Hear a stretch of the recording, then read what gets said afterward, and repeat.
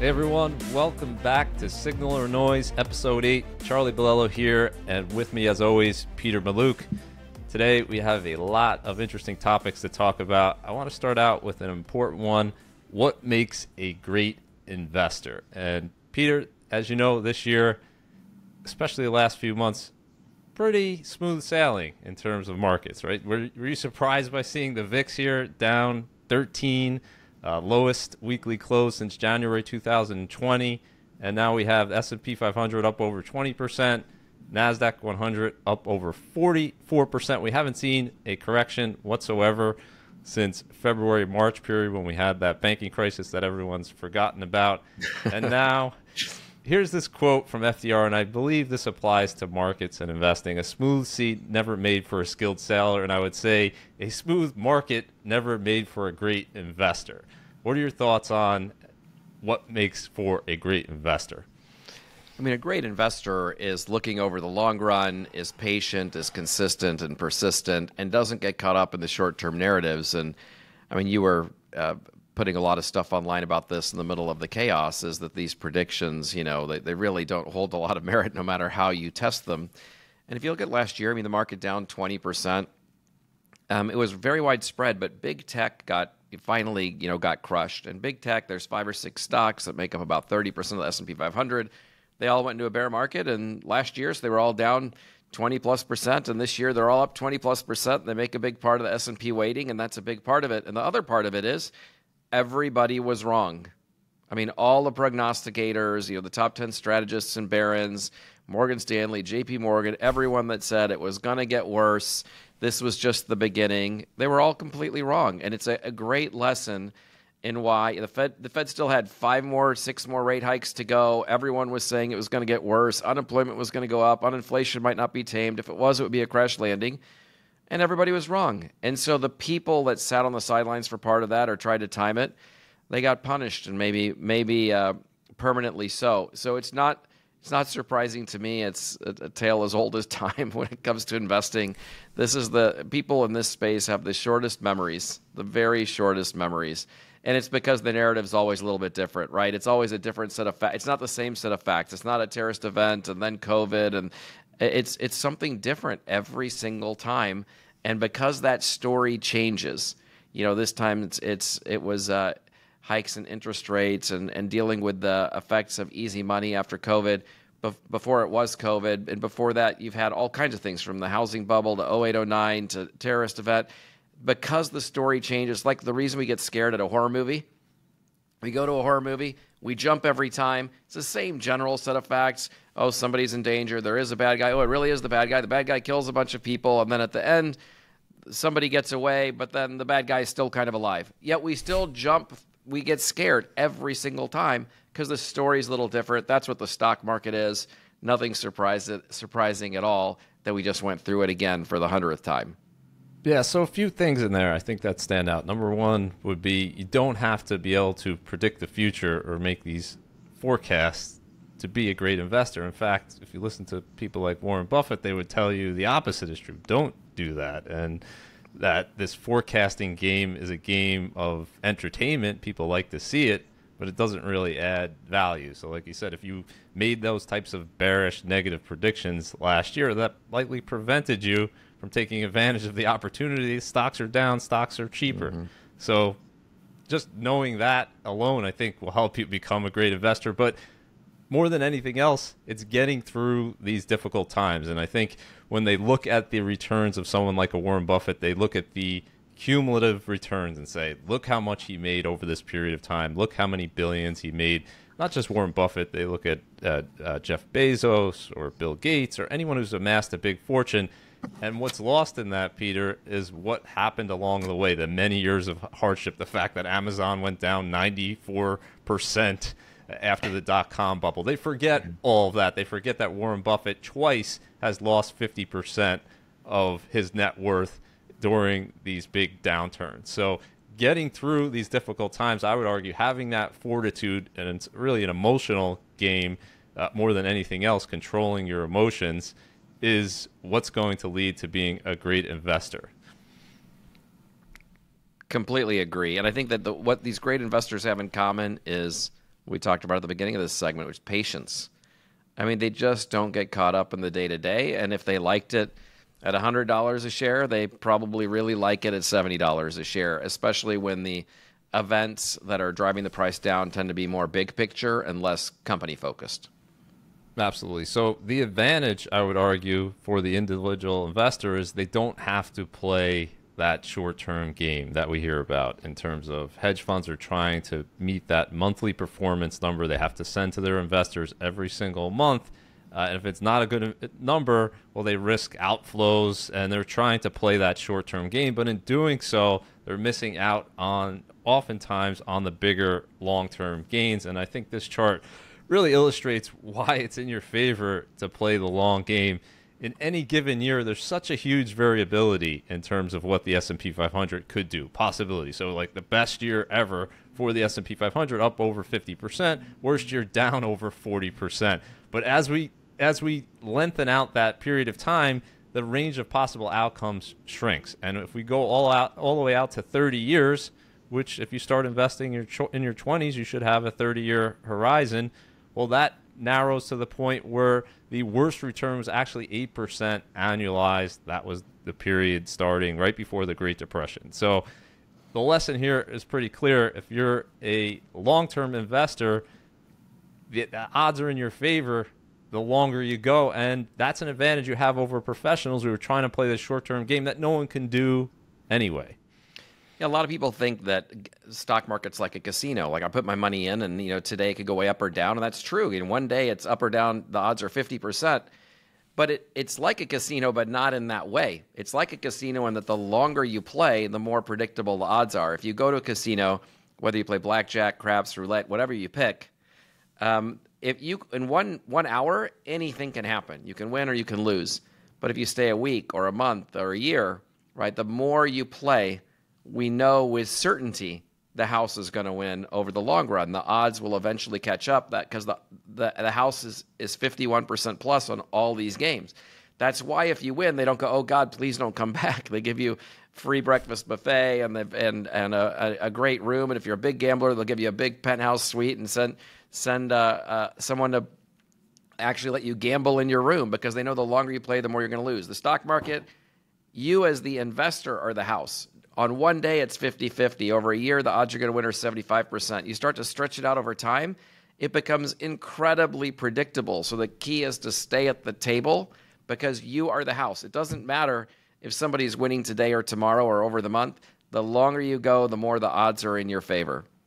But what you're really betting on there is a positive expectancy game, but also betting on the fact that likely 20 or 30 years from now, things will be better than today. There's going to be growth. There's certainly going to be inflation, most likely. Earnings will be higher 20 years from now.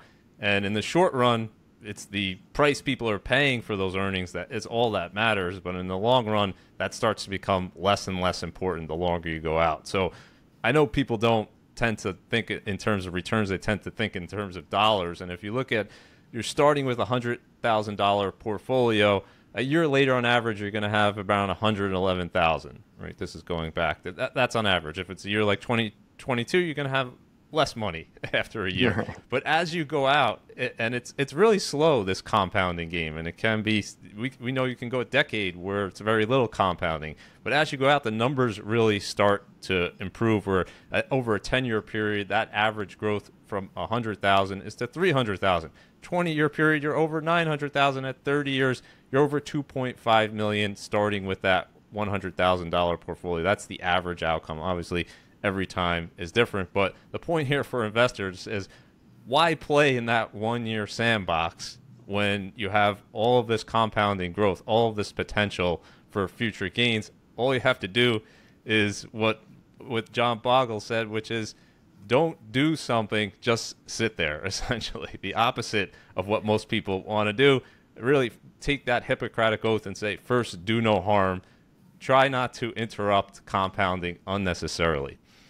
I think if you look at, if you remember 20 years ago when you were driving around your city, and let's say you looked at 20 restaurants in a certain area. Well, if you fast forward to today, of those restaurants, most of them aren't there anymore.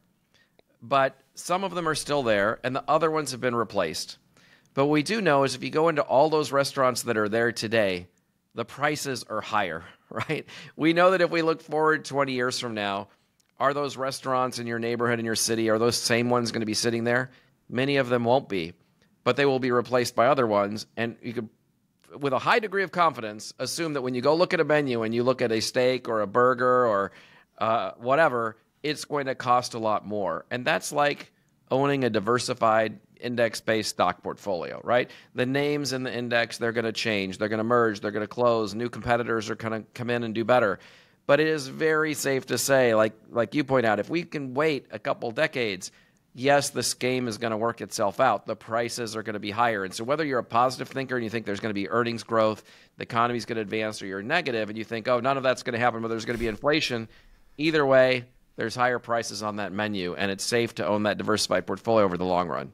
It's kind of ironic, right? Because all the people, the doomsday are about inflation, and I'm not dismissing it. Inflation's certainly been an issue the last few years, and it's been an issue over the long run, but they often make that as the case for a crash. And we did have a bear market last year, but if you look at places where there's the highest inflation, if we take like Venezuela or Argentina, and you look at holding cash in those countries versus their stock markets, it's night and day. The stock markets have actually kept pace with inflation in those hyperinflation areas. So we're not anywhere near, thankfully, a hyperinflation scenario, but certainly we know from the last 100 years that there's been no better investment in terms of inflation adjusted than the stock market. So even if you're bearish, but I think it's better off having that mindset of the future is going to be better off than today. And if you look at the great investors, they're optimists. If you look at Elon Musk, you look at anyone who started a company, entrepreneur, right? They have to be optimistic about the future,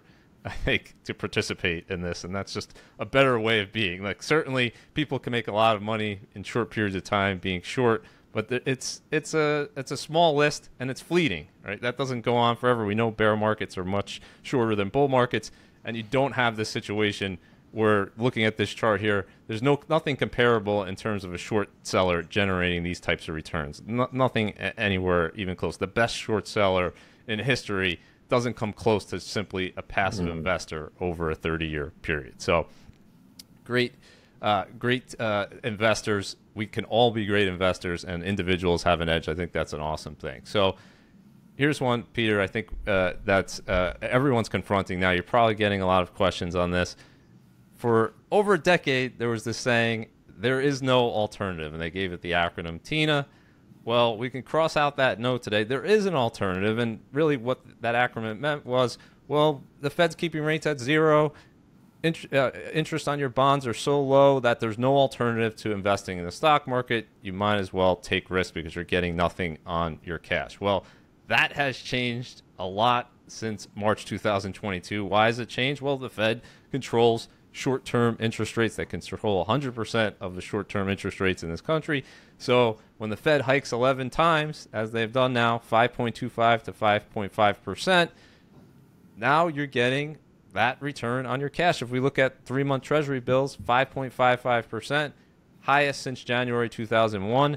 So a client comes to you and they say, Peter, well, why should I take risk in the stock market? Stocks can go up, they can go down. I can get this guaranteed 5.5% yield. I don't have to take any risk. And how do you answer that question when there is an alternative again? Well, I think obviously having this alternative is nice because most people do need to have some short-term money available to them. If you're retired, you need several years worth of it, not just a couple months. And people that have jobs that may be insecure, they need to have savings set aside that's readily accessible to them. So it's good that they're not earning zero anymore, and there's an alternative to that. But these are not really a long-term alternative to stocks. I mean, stocks are taxed at the lowest rate that exists, which is the capital gains rate, and these bonds are taxed at income tax rates, which are the highest rates that exist.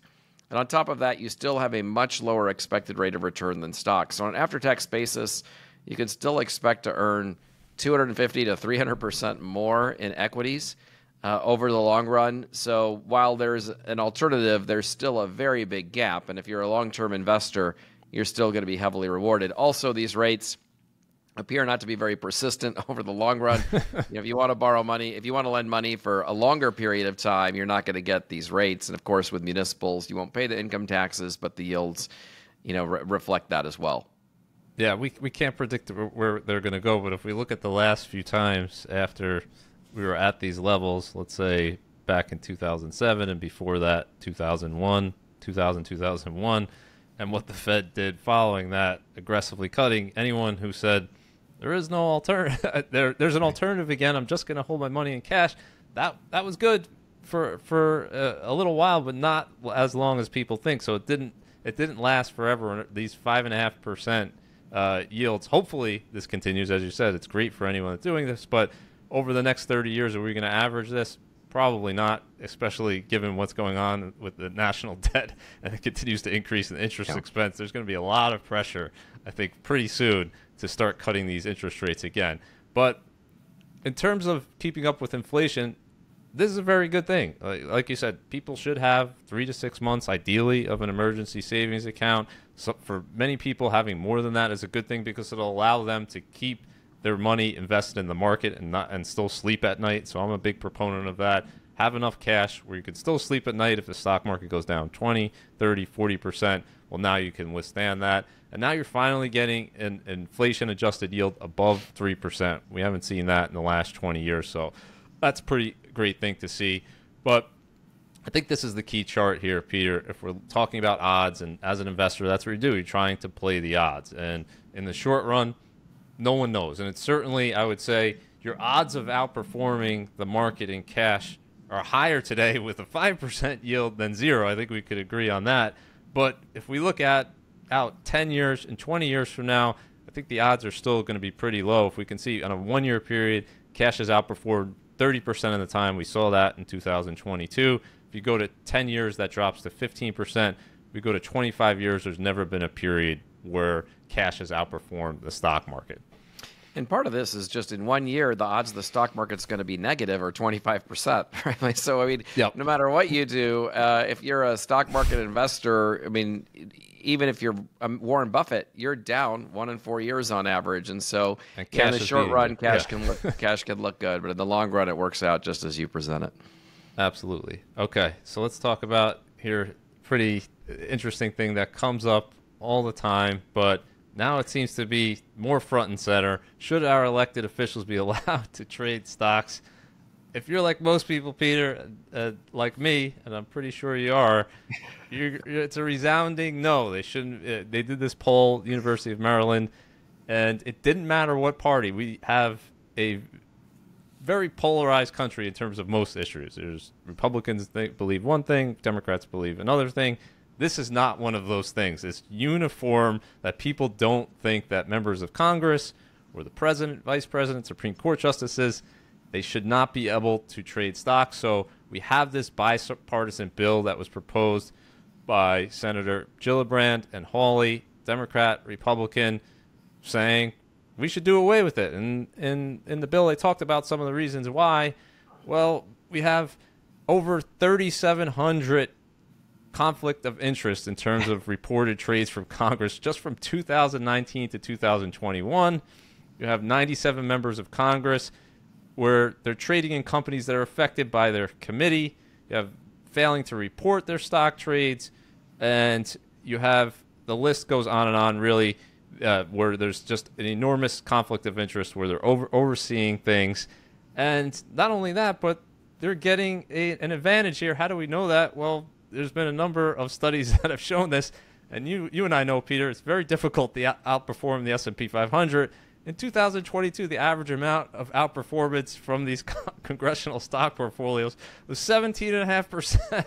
I mean, this is better. This is better than literally Congress is performing better than the greatest money managers of all time as a group. I mean, it's so offensive. It's so incredible to me that they're allowed to trade individual securities, and the persistent outperformance is statistically impossible. Right? They are not just trading stocks; they are trading it on information that they have as insiders.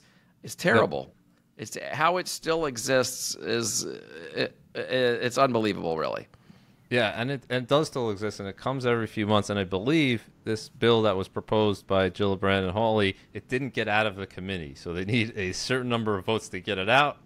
Didn't get out, and so now let's put off to another. I think this is a winning issue for 2024. Whatever party wants to take it on, I think this will be something people will get behind. Maybe it's not that front and center for most people, and that's why they're not pushing it. People forget about it. They hear about it. They're saying, this is crazy. It shouldn't exist. And then they forget about it. They move on to their own lives, and there's more important things, their own economic situation and other things. But to have this much bipartisan support and for it to not go through tells you that the vested interests are so great that they're preventing it from moving through. I mean, there was just in researching this, just looking at the countless examples, and it's not a one-party thing, from Republicans to Democrats, of where they're going to approve a legislation that affects the oil industry or affects the drug industry. And then you look into their portfolio, they have a massive position in a company to benefit from that. And how could that be a good thing for the American people? They're supposed to be enacting legislation that's in the best interest of the American people. Well, of course you're going to be conflicted if you have this huge financial incentive. So what are we missing here? That in terms of why this hasn't gotten more traction, or why this is still allowed to go on? And really, this is just the beginning. I mean, like, the fact that that members of Congress can trade stocks just blows my mind. It's just creates total misalignment with the Americans that they represent. But not only that, whenever we get this passed, which looks like it might be a challenge, they need to make another law that if you're in any role of influence or on a committee regulating any industry, you cannot immediately after Congress go work in that industry, because you're, again, misalignment. Sure. And now you're going to be doing favors for people in exchange for future consulting gigs and jobs. If we could solve a lot of problems, if we could create alignment, and this allowing stock picking, allowing people to go become lobbyists right when they come out of service, which I use loosely, allowing them to do that creates these conflicts that generate a ton of policies that are bad for America. Yeah, sure. So, like, if this would be a good start, and if they ban this, I think everyone would be happy with that. But as you said, let's say they did ban it, but then a company comes to this congressman and says, well, after you leave office, we're going to give you $5 million for a speaking fee if you come and speak. Right.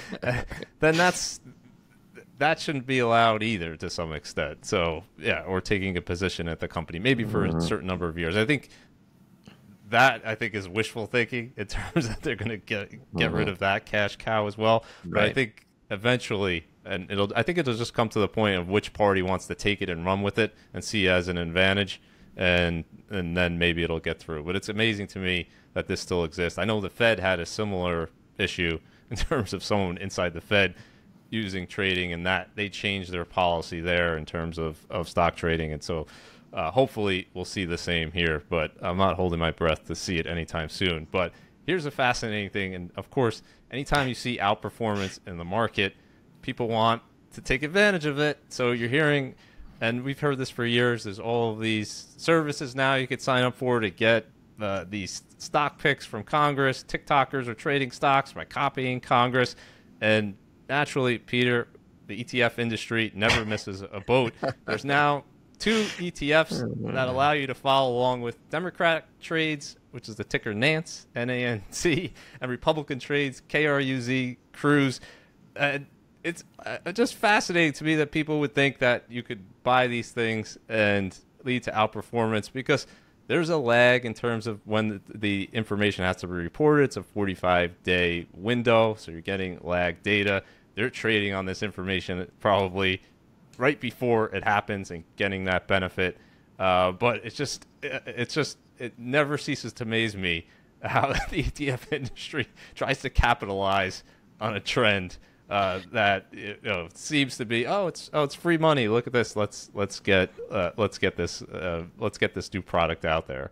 These ETFs following along with the trades of Republicans and Democrats. interestingly, might actually work based on historically how much Congress has outperformed, although I think that's going to get regulated away. What surprises me that it doesn't exist, or if it does, that it's not mainstream enough that I know about it yet, is I'm surprised they're not ETFs that are just red and blue ETFs that track Republican policies and Democrat policies, just because people are so polarized that I do think that ETFs in those spaces does exist. Yeah, they probably does exist. I mean, I would never invest in one, but it seems like the kind of thing that would probably do pretty well, given how passionate people have become about entrenching themselves in just a straight party line of positions. Yeah, and I think these things would work if it was real time. If it was a managed account where as soon as they made a trade, it made the same trade for you.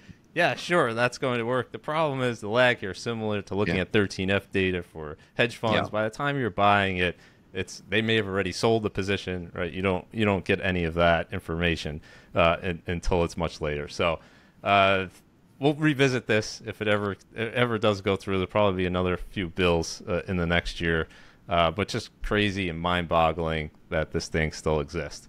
All right, we're going to end with signal or noise. We have a few things to discuss here. Number one, Peter, you've probably been hearing about the streak in the Dow that we just had. Ended at 13 consecutive up days, and that was tied with 1987, January 1987, for the second longest streak in Dow history. Dow goes back to 1896. And if you go through Twitter, you'll hear people saying, well, this has to be a positive, right? Market's going up 13 days in a row it means something. What's your take on statistics that you hear like this, which we get all the time? The market's constantly doing things that it hasn't done in a long time or hasn't done ever before. I mean, you could interpret it as consumer or as investor sentiment, but we do know that it's generally worthless. That it doesn't. Worthless meaning it is not predictive of what's going to happen over the next year. And so I put this in the noise category. Yeah, same. I tested the data. You don't see anything in terms of abnormal positive returns going forward. It's not negative, so it's not a bad thing that stocks have gone up a number of days in a row. But I would compare it to people that go into a casino betting on black or red, and they'll see black has hit 10 times in a row, and they'll say, well, it can't hit again, but the odds are independent, right, going forward. It's still 50-50 odds on that next roll, and you could lose a lot of money betting against those streaks in terms of performance. Similar thing here. Just because it's up 13 days in a row, it does not affect what the market is going to do going forward. The odds, are not impacted by these long streaks. So, number two here, this is an interesting one. There's this poll that's put out by the National Association of Active Investment Managers. So there's people that are swinging their portfolios wildly in different directions, up or down. They poll them every week asking what is their average equity exposure to the market. And for the first time since November 2021, they reported being over 100% exposed on average. So that means they're using some leverage in their portfolio. And if we contrast that with last October, when the S&P 500 was 1,000 points lower, they had less than 20% exposure to the equity market. What do you make of this types of sentiment? We talked about bull and bear polls. When you see something like this, is there any signal to it, or is it all just noise? Well, I think the proof that it's noise is when the market was doing poorly, they were on the sidelines. Right now it's doing better, and they've got more exposure. So they're kind of proof that they're not good at predicting where the market is going to go. Their investors suffered greatly from following their tactical advice. The predictions about where the market would go over the short run. So what I would say, and I looked at the data here, and I said, looking at the most extreme reading, so where we are today, and then looking at the most extreme downside readings when they had the least exposure, there's a signal in only one of those categories, and that's it. That's when they're extremely bearish. So last October, when they didn't want any exposure to the equity market, there actually was some signal to that. We actually see better returns over the following year when they have their lowest exposures, and this data goes back to 2006, and we see this time and time again. We saw it in 2008 a number of times. We saw it during 2020. But as you can see, it often just tracks what the market is doing. And if you're tracking what the market is doing, and we know during extreme downturns when stocks go down a lot, they tend to do a little bit better in the next year, and I think that's all it's telling you. So mostly noise, 99% of the time noise. Once in a while you get a signal, but only on really on the downside readings. And this is interesting, but probably not surprising to you, Peter. I looked at, well, what if you had just bought the S&P 500 and held it since July 2006? That's when they started doing this weekly poll, versus adjusting your exposure following these active managers. So saying if they're 90% long, you'd be 90% in the S&P 500. I'm giving them the benefit of the doubt. They're obviously not just buying the S&P 500. They're probably buying stocks and different things, but just tracking the S&P. If you're 90%, you go 90% at the S&P. If they go down to 20%, well, you're in 20% for that week. How would that have done versus a buy and hold? As you can see here, this is not including transaction fees or taxes, right? That would make the gap even wider. S&P 500 has quintupled, so up over 400% versus 186% gain if we're adjusting your exposures every single week based on these shifts in active manager exposure. So really telling that moving just action, and it comes back to that first do no harm. Just being active in your portfolio, in the long run, it actually is counterproductive. In the short run, it can be better or worse, right? If we look at the period in 2008, if you have a long bear market and you're cutting exposure into that, you're going to do better, right? If you have 30% exposure throughout 2008, by definition, you're going to do better in that period of time. But most years are positive. Most long-term periods are positive. So you're fighting that by adjusting the exposure. And I don't know if there's you read anything more into this, but I think it just tells you these are professional active managers, and they can't do it. And this is not including their own fees that they're charging and taxes and all the rest of it. Yeah, I mean, I think this is what makes it so hard to be that individual tactical trader, is if you look at the professionals persistently and consistently cannot do it. But there's just something in human nature that we want to believe that we can do it individually, right? And the data is overwhelming, and it doesn't change over time. It doesn't change if it's U.S. or international or big or mid or small. There's slight variances, but the same principles apply. And that is where we began this. The long-term investor is going to win primarily because they have mega trends supporting them. Mega trends. And so whatever negative things happen, they tend to be short-lived. And it might not feel short-lived if 6 months or 12 months seems long, but they are, in the grand scheme of things, over a lifetime of investing, short-lived. And that's where the winners and the losers separate, because the winners they're still in. They keep investing through the whole thing. Absolutely. So normally, when we talk about this a lot, we talk about that there's a return cost to trying to pursue active management. And there was a recent study that came out called the deadweight loss of active management. It studied active equity funds from 1991 to 2021 and actually put a dollar value on it, or at least tried to here, saying the aggregate loss to investors in these funds was $235 billion, and they broke that down. Part of that came from inefficient portfolio allocation, $186 billion, and the other part, $49 billion, came from fees. So there's a real cost to investors trying to pursue that. We often don't quantify it, and for everyone's individual situation, that cost is going to be different. But you're trying to fight the odds here. This distribution table really shows you here 92% of funds underperformed, right? So you're fighting that game of trying to be in those few particular funds that outperform over a long period of time. Yeah, I mean, if you could go to a casino and win 82% of the time, you would go every single day. You wouldn't try to find a different game. And it's just the investors, they look at that 8% and they see opportunity. Human nature. It's human nature, yep. So I want to end, Peter, with an update on a prior signal or noise topic.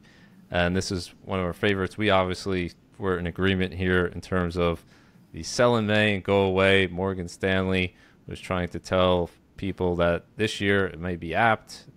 How should you position your portfolio? You have stagflation, blah, blah, blah. All the rest of it. Every year is a different thing. Well, if you positioned your portfolio so far based on this sell in May and got out of the market at the end of April, S&P 500 is up over 10%. So yet another example here so far of sell in May not working out as planned. Right. I mean, and to think that like one of the largest brokerage houses in the world, that was the message, right? I mean, we're talking about this like it's almost comical that people follow rules like this, but I mean, these are, you know, high level analysts and brokerage houses that people are taking advice from, and it's obviously this is an example of it not working out, but in general, it doesn't work out, and none of this sort of advice should be followed. To me, when you hear advice that says if you leave at this point in the market and you enter at this point, it's going to work out for you better, and that's a short run tactic, I would ignore 100% of the rest of the advice coming from that specific source, because it's kind of a warning sign. It's a red flag that the rest of the advice is also fighting statistical probability. It's fighting the odds that things are actually going to work out if you follow it. Yeah, and there's just no way. The problem that we talked about among many when we said don't follow this advice are the years like this where you have these big gains, and now you're in a position, if you did sell out, now what do? Do I chase it higher? Do I wait till it comes back? And that's just a terrible game for a long-term investor to play. And we'll end with this chart on that point. This is showing you, and I think it surprises some people, but it really shouldn't. If you're a long-term investor, the month that you start investing does not matter at all. There's very little variability, and the longer you go, there's less and less variability between any given month and what the returns are going forward. You have a positive expectancy no matter what if you're a long-term investor. So why play this game? And as we talked about, the May through October period is positive over 70% of the time on average. Tend to have a positive return anyway. So you don't want to bet against a positive expectancy if you're a long-term investor. Any month is a good month to invest. So thanks everyone for joining us for Signal and Noise. If you like the content, please subscribe to the channel. We're also on all the podcast platforms, so check us out there if you prefer, and we'll see you next time on Signal or Noise.